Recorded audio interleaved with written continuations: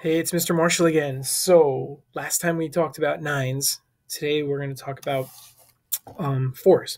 Okay. And we're going to do some of the same work. So, first, remember what we did last time? We talked about solving the ones we know just like that first. Okay. So, I just did one. 4 times 1 I know is 4 because any number times 1 is the number. And 4 times 10 is 40. Right? Because I just add a 0. I need a new marker. Sorry. Okay, so it's 40. I know that 4 times 5 is 20 because when I look at the clock and I see that the minute hand is on the 5, it's 20 minutes. And I know 4 times 4 is 16 because I know my doubles. I remember the doubles. All right, 4. That's all that I know just like that. Oh, wait, I know 4 times 2 because I know that's 4 and 4, so that's 8. Okay, here we go. What else? Now I want to think about the ones that take me just a second to think about. So I know 4 times 6 is, well, it's 4 more than this one. So that's going to be 24. And then I know I add 4 more to that, and that's 28. 4 times 7 is 28. 4 times 7 is 28. 4 times 7 is 28. Okay, and so I just did nines. So remember, 9 times 4 was 36.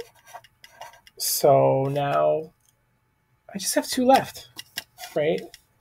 So I can just add 4 and subtract 4. 4 times 8 is 32. 4 times 3, oh yeah, it's 12. Okay, so here we go. Time to think about patterns. Um, Last time we talked about evens and odds. Let's see if the same thing happens. Even, even, even, even. It looks like they're all even. 20, 24, 28, 32.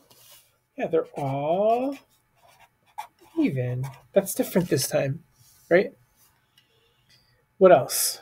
Let's look at the ones column, right? 4, 8, 2, 6, 0.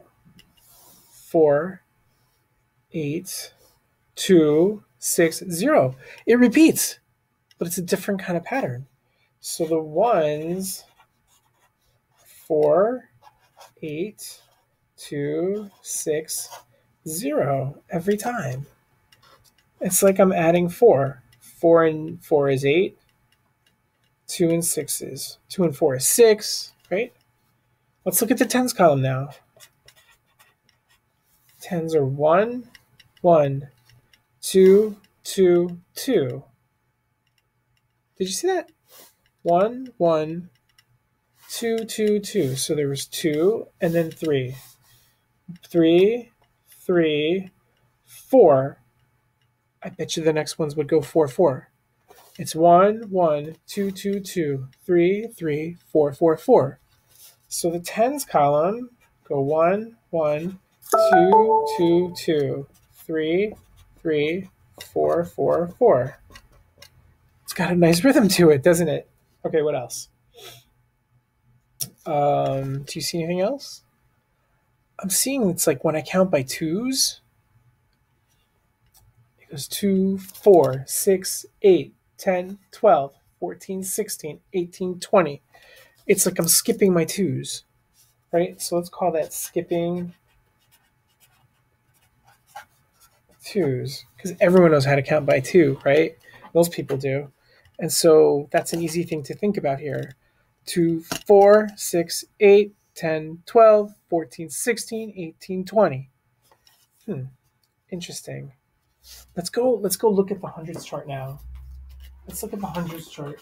Where's my other hundreds chart?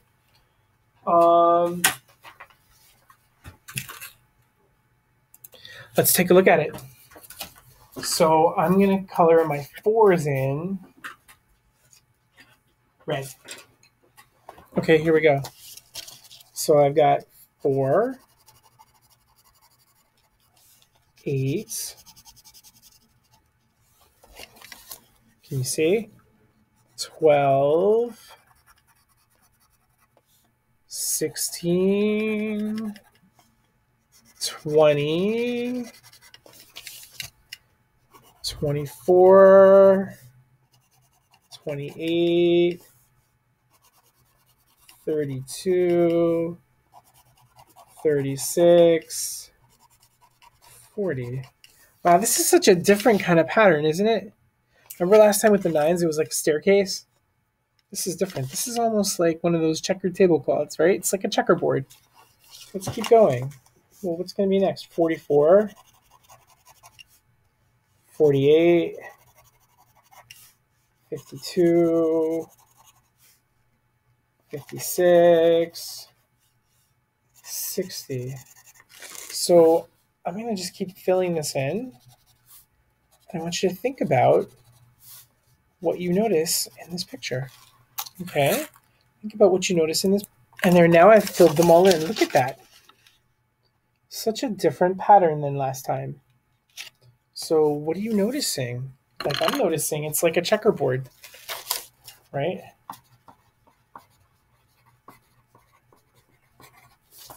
Anything else that you notice?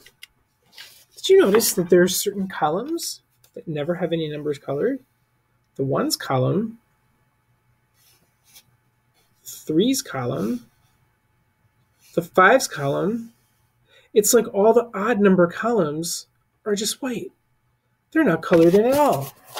So the odd columns are blank,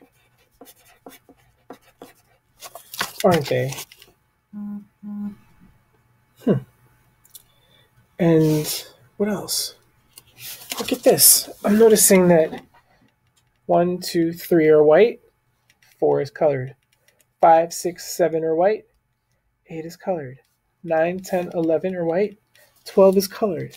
So it's like every fourth one is colored. Huh. Really interesting. What else do you notice? Do you notice other things? Yeah, you know what I'm seeing? This row right here on top, how many are colored? 1, 2.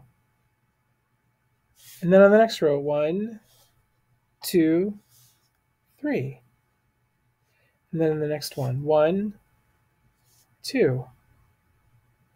And then the next one, 1, 2, 3. Do you see that? What do you think the next one's going to be? You think it's going to be 2? Let's see if it's 2. 1, 2. You're right. 1, 2, 3. So the rows are colored 2, 3, 2, 3 times, right? I said that way you could say it however makes sense to you, but you see what I'm talking about, right? So interesting. So interesting. And like there's a lot of other things you could notice. Like this is colored here, and the 12, and the 14, the 24, the 32. It's like they're not the same as each other, like going down. There's lots of different patterns here, right? So see if you notice any other patterns. Hit pause on the video, and then we're going to do one more thing. Okay, so now we're back. We're going to do one more thing today. Ready? So last time we had this, the 9s, and today we did the 4s. I wonder what about the numbers that are both? Let's think about that. So I'm gonna use my 4s chart, and I'm gonna color in all the 9s on here too. So let's do that. I'm gonna color in. See this? I'm coloring the 9s blue, and I'm coloring the 4s red. See what's going on? See the staircase is starting? Wait a minute, 36. That's already colored in. We'll have to color it blue too, because that's a 9. So, wow. It's kind of a little different. It's purple, right? Let's keep going. 45, 54, 63, 72, it's colored in red and it's colored in blue. It's kind of like purple, right? 81, 90,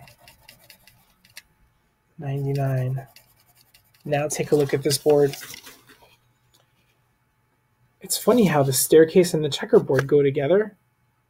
But there's those two numbers, 36. Where are we? 36 and 72 that are both. And they're kind of like a little darker. They're purple because I colored it in red and I colored it in blue. You want to know what that's called? I'll tell you. When something is both a 4 and a 9 or both multiples of two different numbers, we call that common multiples. Common multiples. You need that a lot when you're in 4th grade and 5th grade and 6th grade. You need to know that stuff. Okay? That's what that is. Common multiples are 36 and 72. You have to know that. And there's some numbers that get colored in a lot when you do these. There's some numbers that get colored in a lot. Those are like the busiest numbers in multiplication because they come up on all different times tables. Did you know that? Now you know it. I bet if you did this with one more number, you would find that 36 might get used again, or 72 might get used again. Why don't you go try that? Okay, so remember what we did today. We looked at our patterns in 4s. We colored it in on the hundreds chart, and then we used the 4s and the 9s together to see what we noticed about that. Okay, and you can keep doing that with as many numbers as you can and learn a whole lot about how numbers work in multiplication. All right, go try some of that out, and I'll see you next time.